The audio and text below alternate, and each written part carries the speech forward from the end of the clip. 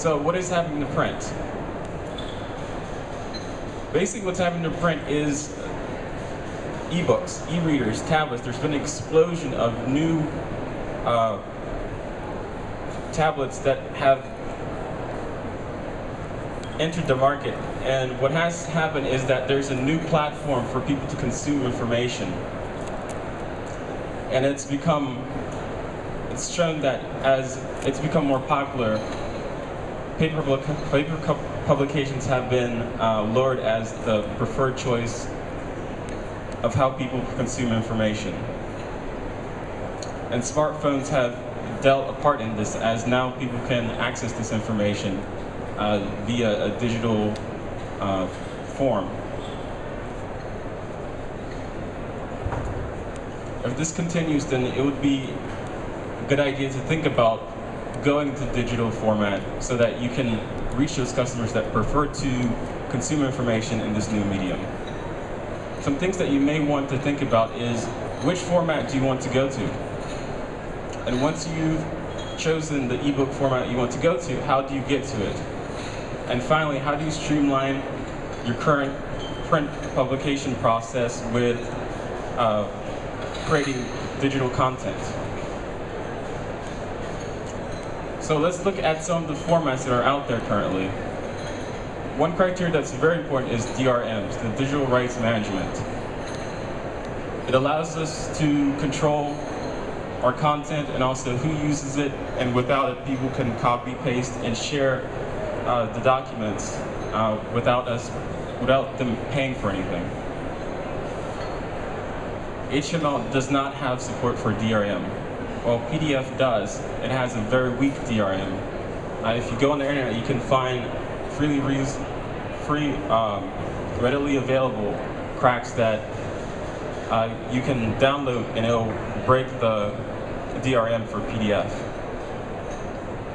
One strong format is EPUB. It's shown to have a good DRM, and also it has several other criteria that are very important to the future as you want your books to be more engaging, such as images, tables, sound, and interactivity. And a lot of these features are coming up in EPUB 3. Some other criteria you want to consider, especially if you're doing scientific documents or educational, is annotations and bookmarkings. One format I haven't discussed is Kindle. While it does have a lot of the features that you're looking for as far as scientific journals are concerned, it's only in one format, and one e-reader currently supports, and that's the Kindle for right now. And it's lacking some of the interactivity. So you're really narrowing down your audience to just Kindle readers. PDF, as some of you know, has issues with reflowing, in that depending on what medium you're using, you have to scroll across several times. So it may not be the most comfortable way for consumers to consume your information. Looking from the different criteria, we can see that EPUB is one of the strongest formats to go to. So let's talk a little bit more in depth about EPUB. EPUB supports the DAISY standard, which is a very important standard, as it helps people with, it's a standard for people with reading disabilities. So if you're working with government entities, it's going to be very important in the future, as the government is slowly getting more into ebook creation and offering ebooks as a way to consume information. One thing about EPUB is that currently the Kindle does not support it natively. Even the new Kindle Fire doesn't support it natively. But that's easily overcome by using software like Calibri to take it to Mobi Pocket, which is a format that Kindle is able to read.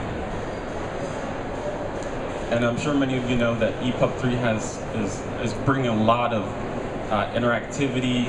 It's bringing more languages to EPUB than there was before.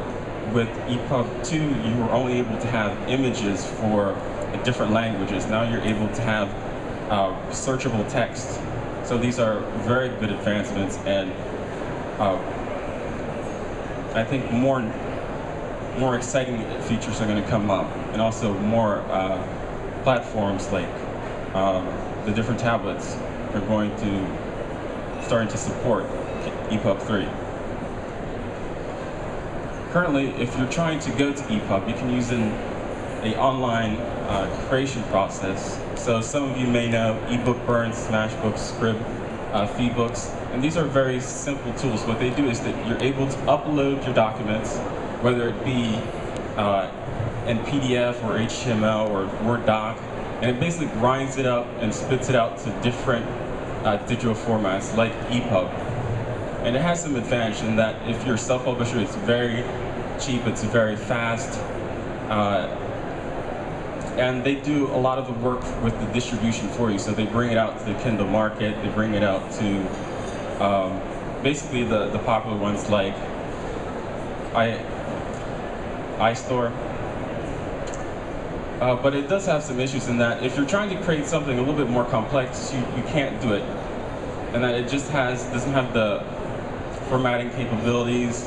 You really can't customize the look and feel of those documents. So traditionally what you do is you use a content creator like InDesign or Word to create your content, then you style it according to medium.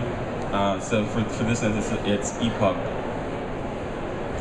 And it's sort of like a custom built thing where you mix in both your content and your design. So your authors have to worry about more than just creating content. And then you use that to use a software like Sigil or Calibri to convert it to EPUB. And with this, you're having a problem with too many moving parts. The more things you have, the higher chance you'll have some incompatibilities, or you may have to rework the content as one feature may be not being able to convert via Sigil or Calibri. And also the problem with this is that you have redundancy in that you now have to create content for both print and also your EPUB creation process. And of course these tools are not exactly cheap and require some require a lot of training or and also some investment as well. So what we came up with is a cloud service called Universal Book, and we bring together content creation, styling, and conversion into one service or one place that you can do it.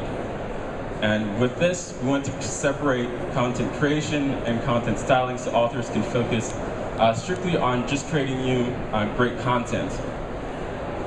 And it uses wiki notation, which most authors already know, or it's very easy to learn. So what you can do with this is you create the content once, and then you style it using CSS3 or XSLFO.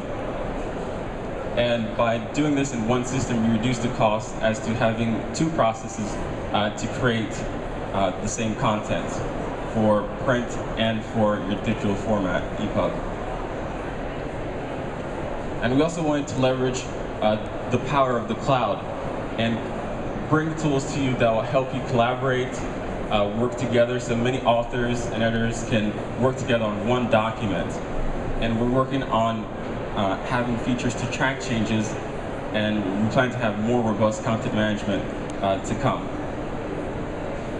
So I want you to take away 3 things from this. And that one is that if you're considering, and we're assuming that the trend is going to continue and that more consumers are going to prefer to consume their information digitally, then you want to think about going to digital. Second, that EPUB is one of the best formats you can go to currently. And that finally, you want to use an integrated solution like Universal Book to take your content for both print and PDF. And it helps reduce redundancy and cut down time. Thank you very much. Any questions?